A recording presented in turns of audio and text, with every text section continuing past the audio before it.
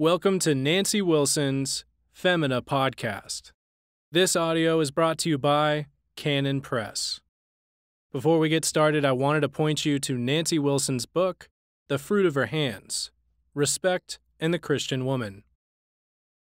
In this short book, Nancy Wilson asks us to imagine what power God would unleash through godly men who were respected in their homes. Nancy exhorts wives to stop focusing on their husband's problems and shortcomings and to look at their own responsibilities and learn the contentment which the Bible continually exhorts us to. This book on marriage for women reminds us to keep our eyes fixed on what the Bible defines as our duties and not on the modern lies which flatter us. You can get this book at canonpress.com.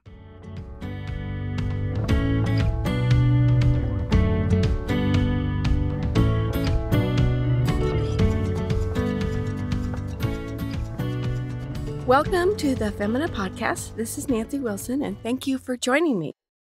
Today I'm going to discuss reciprocity. And you might be thinking, that's not a word I've ever seen in the Bible, but I guarantee you the concept is in the Bible. First, let me just lay out a definition. Reciprocity is when we exchange things that correspond to one another, when we have equal privileges, equal advantages, corresponding privileges and advantages. And so what does this have to do with biblical living? I'd say actually lots. Jesus had a lot to say about this. In Luke 14, 12 through 14, this is a great prime example of our view of reciprocity, what it should be as Christian women. Then he also said to him who invited him, this is Jesus speaking, when you give a dinner or a supper, do not ask your friends, your brothers, your relatives, nor rich neighbors, lest they also invite you back, and you be repaid. But when you give a feast, invite the poor, the maimed, the lame, the blind, and you will be blessed, because they cannot repay you, for you shall be repaid at the resurrection of the just. So, as a culture, as a people, as the human race, we often, when we invite people to dinner, for example, we're expecting a return invite. Okay, that's reciprocity. I did a good turn to you, and now you will do one for me. Or sometimes, even if we don't have the expectation, consciously, we're not really looking for that, but we might be reminded when we hear someone else was invited to the party when we weren't. And we think, well, why wasn't I invited? Because I've had them over to our house, etc. So Jesus has a totally different idea about the guest list.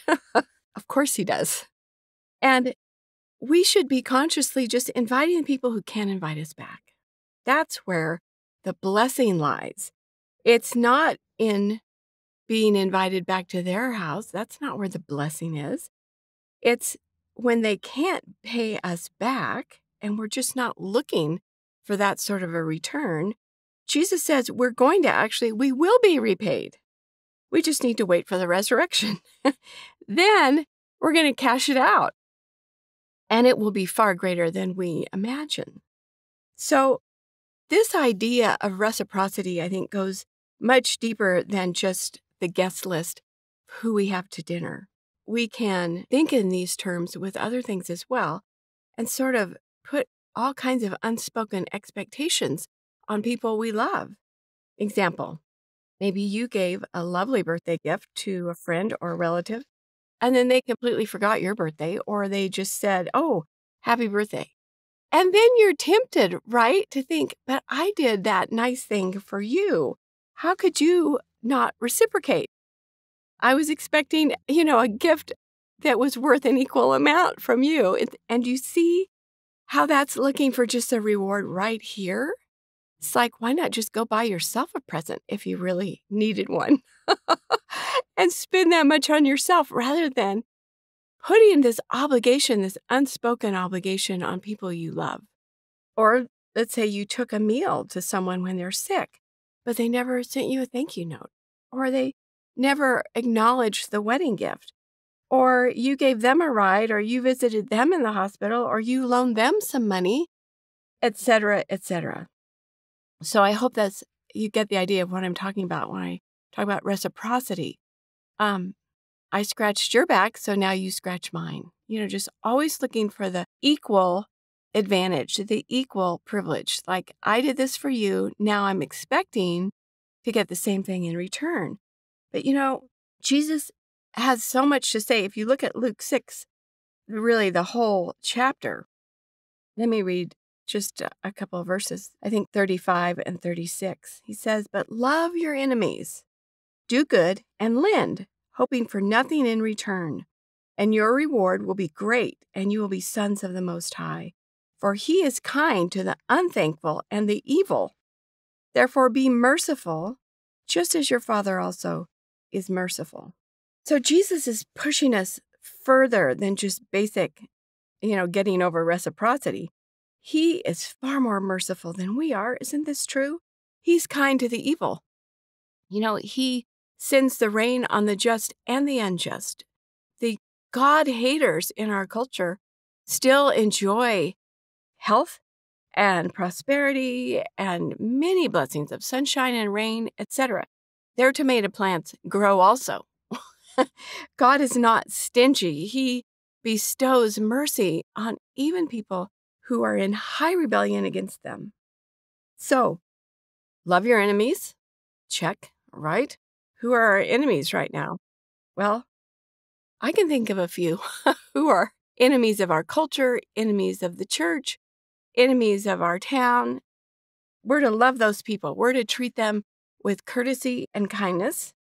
We're to do good, and we're to lend to people, expecting nothing in return.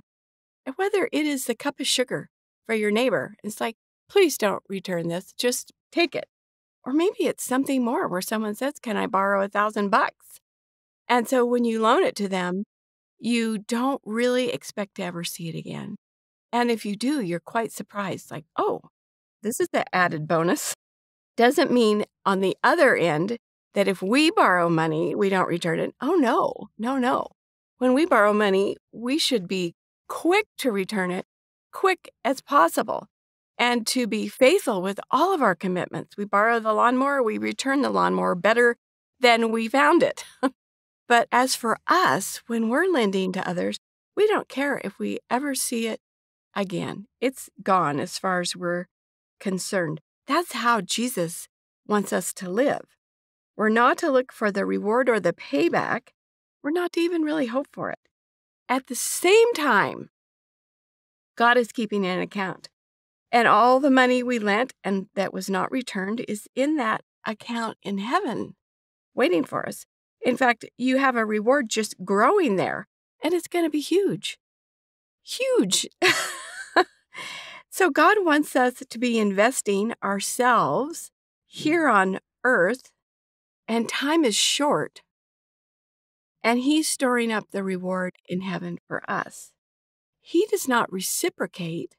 He blesses and multiplies and expands. That's the kind of God He is. Here's another verse from Luke 6, verse 38. Give, and it will be given to you. Good measure, pressed down, shaken together, and running over will be put into your bosom. For with the same measure that you use, it will be measured back to you. This is not worldly advice, ladies. This is heavenly wisdom. This is about investing in people, giving them your time and your resources and your energy, and asking for nothing in return. Just being generous, whatever measure you're using, God is going to measure back to you with the same generosity that He sees you using. And plus, because it's overflowing, it's pressed down, it's shaken together, it's multiplied, it's beyond. You may feel like you don't have anything extra to give, or you may feel hurt about the lack of returns from friends or family. And just here's what you have to do, okay? Let's say you poured yourself out to your mom, to your sister, to whoever it was. They didn't give it back. They didn't say thank you. They didn't reciprocate. There was nothing.